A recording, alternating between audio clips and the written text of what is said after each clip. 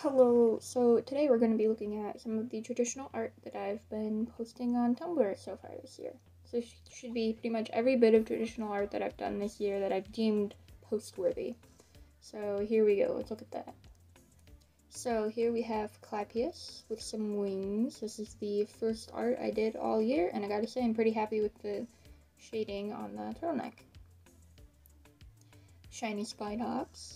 This is actually part of a bigger sketch where I doodled a bunch of my Pokemon Scarlet team members: Shiny Spidops, Oricorio, Midday Lycanroc, Armarouge, more Oricorio. I also did a little bit of my starter, but I didn't like those. Nimbus in a winter themed dress. Need I say more?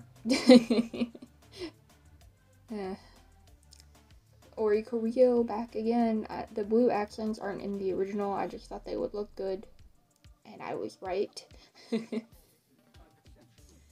I have a shiny Drowsy that I have in Spiral.